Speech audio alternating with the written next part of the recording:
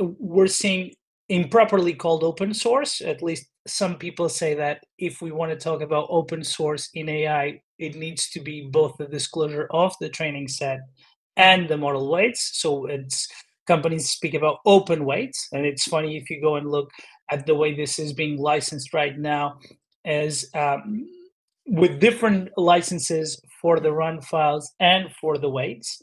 So apparently, there's also recognition by companies that are making this available that there's a difference in nature between these two components.